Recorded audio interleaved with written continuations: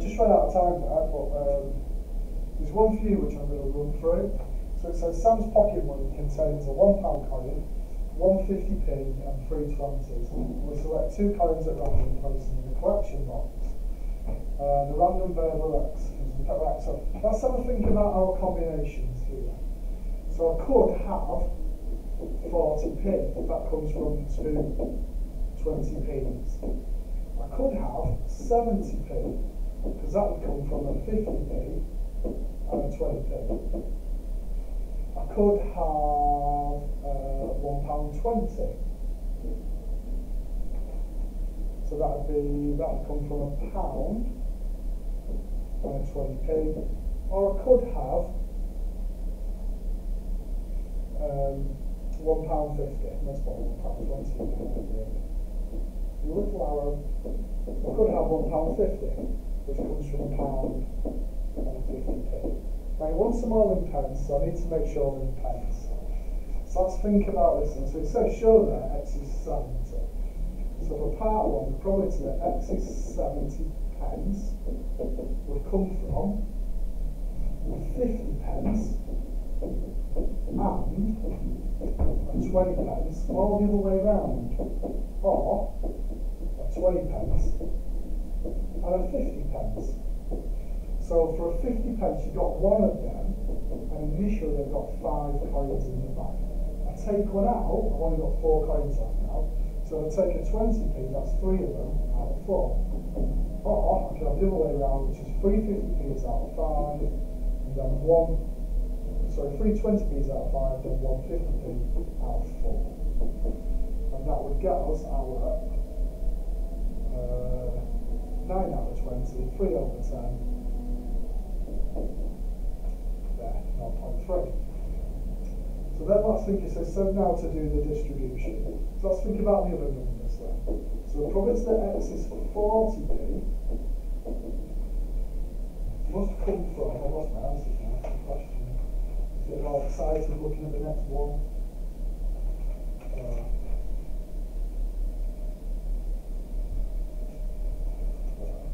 So that would come from a 20p and a 20p.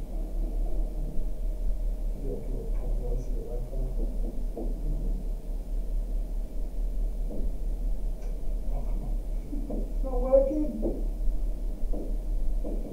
And a 20p. So a 20p initially will be 3/5 and then 2/4. So that gives us what? 6 out of 20? Which then cancels down to 3 over 10. So let's have a think about the £1.20. They're the same probability, so it's not really, you don't get a big lump on that. So I've got a pound and a 20p, or a 20p, a pound. So the pound is 1 out of 5, the 20p is 3 out of 4. 20p is 3 out of 5, pound is 1 out of 4. So that gives us our 3 out of 10. There we go. I want to make sure I've got room to put my finger in here.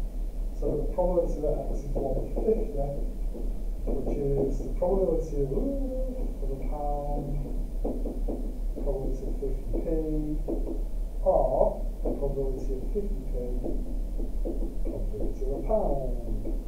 There. So that would be 1 out of 5, 1 out of 4, 1 out of 5, 1 out of 4. Which is 2 out of 20, 1 out of 10. 1 out of 10.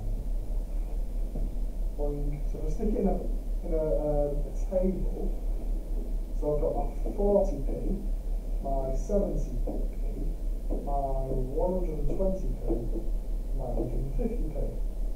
So the probability that x is going to be, so 3 tenths, 3 tenths, 3 tenths, 1 tenth, and that's that bit. That's the one for you, isn't it? Right, this one's a funny one, this one. So it says, a fair dice is rolled repeatedly until you either get a score of 6, or the dice has been rolled 4 times. Tabulate it. Right. So let's have a look. So probability that x is 1 means I get the 6 on the first go. So that's just the 6. The probability that x is 2 means I don't get a 6 and then I get a 6. So that would be, in that specific order as well, that would be 5 6 times by 6. Because not getting a 6 is 5 over 6. So that's 5 over 36.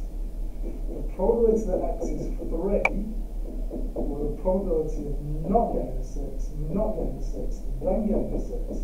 So that's 5 over 6 times 5 over 6. God, my numbers are going all over the show. Times 1 over 6.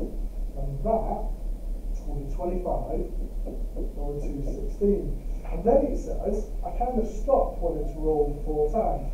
So that could be, not get a 6, not get a 6, not get a 6, get a 6, okay? Or, it could be, not get a 6, not get a 6, not get a 6, not get a 6.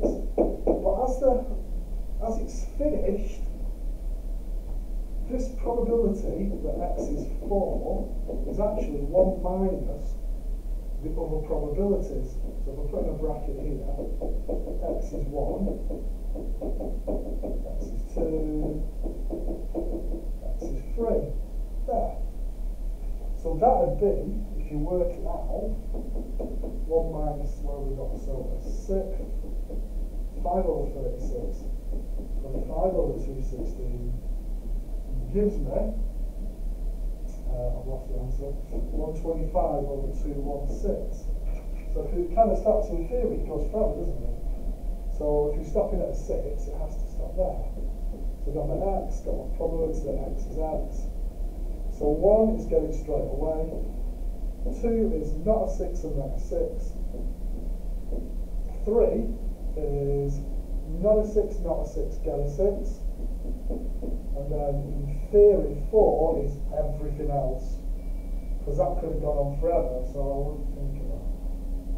So that's a 125 over 216. Okay. And that's that one.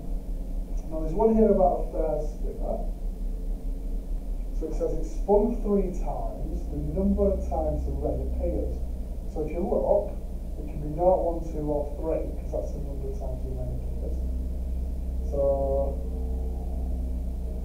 you spin it 3 times as well. So you can see that no reds is 3/5, and I spin that 3 times, so that's why it's cubed.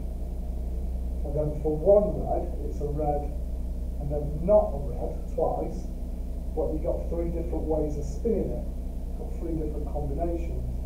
Red, not red, red, red, red, not red, not red, red, red. And that's kind of where it all comes from. And then there's a Y one. Oh, just keep on going till it lands on blue.